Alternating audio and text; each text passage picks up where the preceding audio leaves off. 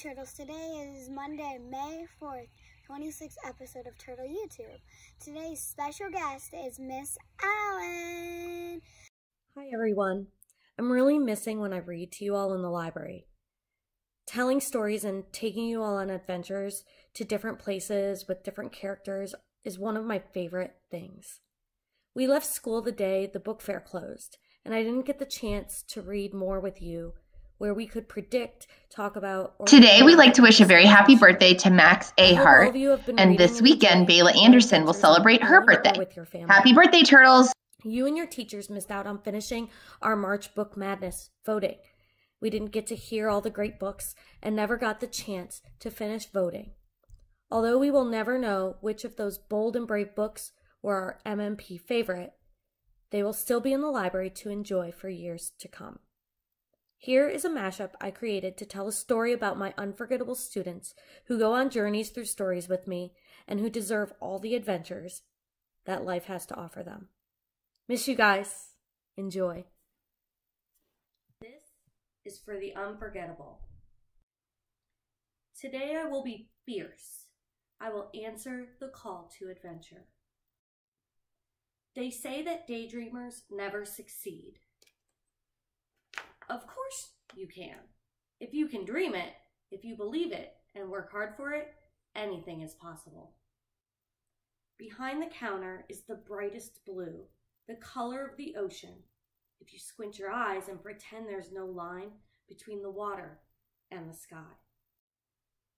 The feel of the wind beneath his wings, the song that rose from his little round belly, the sight of new and wonderful places. Over the mountains, down the hill. What is this place? We ask our mother. It is a safe place, she tells us. And where is this place? We ask again. Adventures were storming the dungeon. Around the circle. This is my favorite part.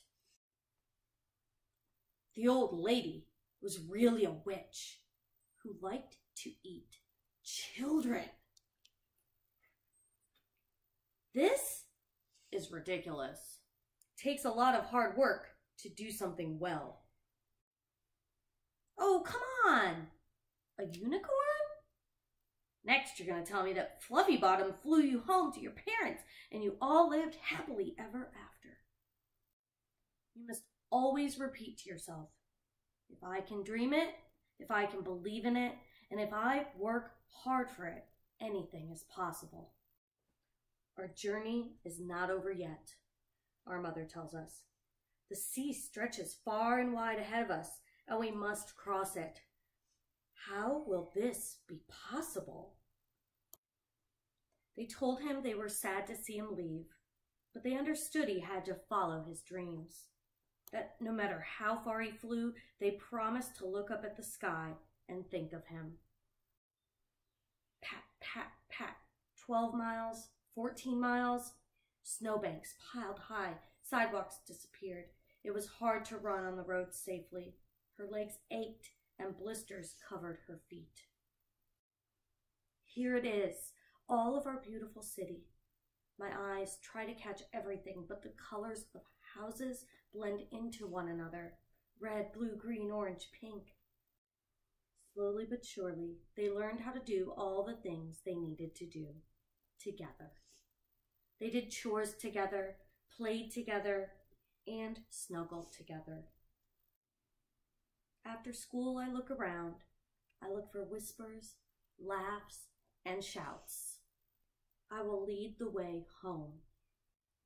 An opened a world of possible. And then I will rest. Mission accomplished. I hope you enjoyed my little mashup. Until next time, Turtles. And today's birthday, happy birthday to Connor Heartless.